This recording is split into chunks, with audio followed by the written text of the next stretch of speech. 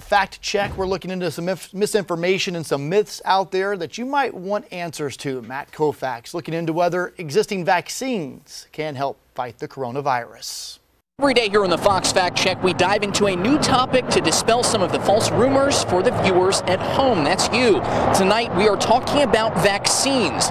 Is there a vaccine for COVID-19 out there on the market? And do other vaccines like those for flu and pneumonia help?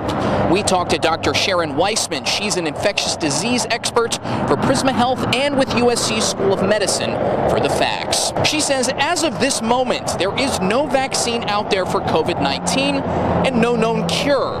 She also points out that this is a disease we've never seen before, what's called a novel virus, so our immune systems have zero antibodies to fight it. Vaccines are meant to create those antibodies in our systems.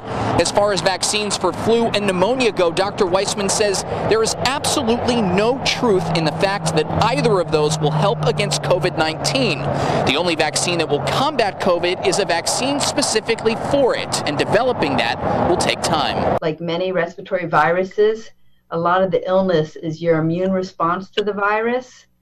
And so if we can prevent it, and eventually that will be with the vaccine, we hope, but in the meantime with preventing exposure. Weissman says researchers are working furiously to produce an effective COVID-19 vaccine. The earliest projections say we could have a vaccine in 6 months, but she says that's very unlikely. Realistically, it'll take 12 to 18 months, which would still be one of, if not the fastest windows in which a vaccine for a novel virus like this has been produced. We're going to have new myths to debunk for you every day here on the Fox Fact Check, so stick with us online and on the air. These segments also available in our Fox Carolina News app. In Greenville, I'm Matt Kaufax, Fox Carolina News.